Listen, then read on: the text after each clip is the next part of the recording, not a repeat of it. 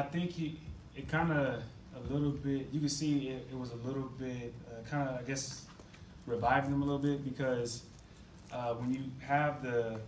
same group of guys, you can kind of think that maybe your message is getting, they see the same things or they hearing the same things, and you got a new set of ears, new set of guys, and so it's like, okay, now I got to have the same, energy because these guys haven't heard this story, so I got to make sure this is, it hits them the way it hits the older guys when I first told it to them. So even like for us, like we look forward to those stories, even though we heard them, because it's always like one or two things that maybe he mentioned to say the first time, or we didn't catch the first time because we weren't really locked in on that part. So, he's done a great job. You look forward to coming to work. Anytime you have a job and you look forward to coming to work and working with the people in the building, it's a pretty special place.